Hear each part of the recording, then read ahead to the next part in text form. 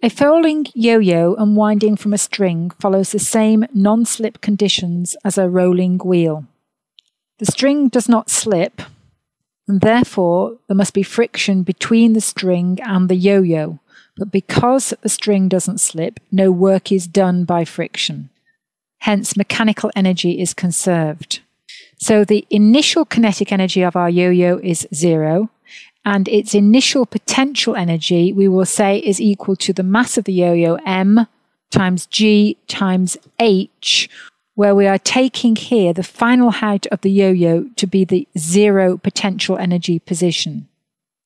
The final potential energy is 0, and the final kinetic energy is the yo-yo's translational energy plus its rotational energy. So that's a half times its mass times the velocity of its centre of mass squared, plus a half times the moment of inertia times omega squared.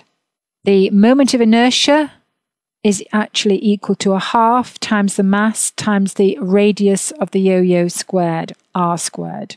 And since there is no slipping, omega squared is equal to the velocity of the centre of mass squared divided by r squared, the radius of the yo-yo squared. Therefore, since mechanical energy is conserved, the initial mechanical energy must be equal to the final mechanical energy. So the initial mechanical energy is just mgh, and then the final mechanical energy is a half mvcm squared plus a half of a half mr squared times the velocity of the centre of mass squared divided by r squared, the radius of the yo-yo squared.